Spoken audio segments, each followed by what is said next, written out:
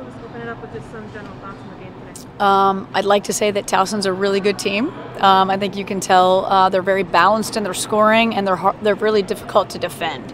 I feel like we didn't do a great job of executing our game plan today, and we talked about points off turnovers and offensive rebounding for them, and we just didn't do either. So, you know, when you don't do the things that you have to do to win the game, you have an outcome like we had today.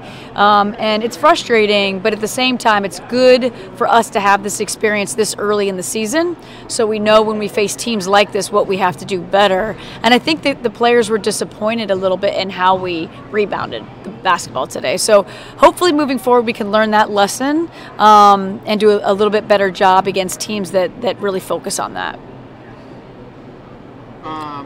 I know I was kind of joking around with Jade about it earlier, about her injury, but I asked her a question.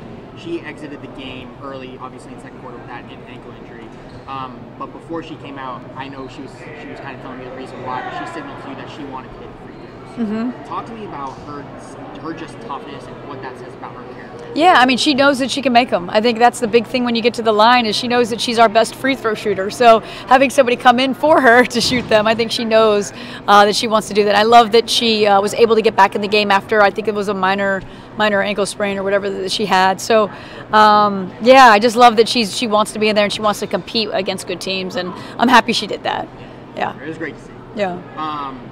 So, talking about the other person I just talked to, Maddie, it seems like she's really starting to find her shooting stroke a little bit. I know you kind of talked about her confidence at the beginning of the season and her ability in herself, but how important is her shooting ability going to be for the team moving forward? I mean, I think if you're starting, it's important, right? I mean, you're out there because you can play both ends. And I think Maddie being able to get into double digits now, back-to-back games, is nice for us because we need her to score moving forward. I think with Maddie, she just needs to continue to work on the defensive end and get a little bit better there. You know, before she opted out, she was playing really good defense, and I just don't think she's there yet. I still think she needs more reps and more experience, and taking it personally that she didn't do a great job defensively, but our whole team did. I mean, I'm not going to blame anybody for that. I think it's more or less just us getting in a sync defensively as a group, and then again going back to playing and defending the scout. Yeah. So the team went on a little bit of a run in the third quarter to kind of cut into that Towson lead a little bit. What was the game plan out of halftime, and how did the team really demonstrate their grit and their determination by executing that game? Yeah, I think we really focused on getting the ball inside more in the second half. It didn't seem like we got the ball inside at all in the first half, or if we did, we turned it over. And we had, you know, Jade post up a little bit, Taylor post up a little bit, EJ post up a little, and we got some good cuts off of the entries inside, and we got some scores from those people that got the ball. So that was more of a focus. I thought they executed till the very, very end of the game. But for the most part, it was nice to see that we could make a little bit of a run. We just didn't sustain it because we couldn't get rebounds on the defensive end.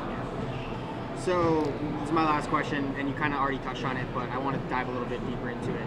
The team was really aggressive in the third quarter offensively. How is that offensive aggression and intensity encouraging going forward when this team finds itself in potential deficits?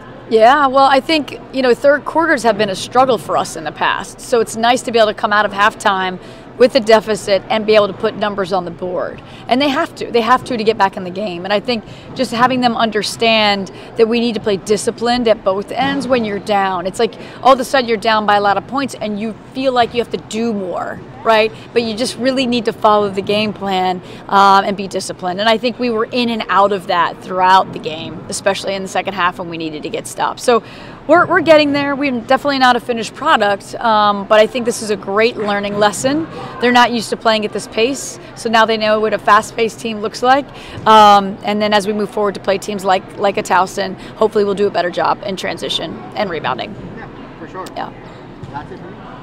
Okay, thanks. Congrats.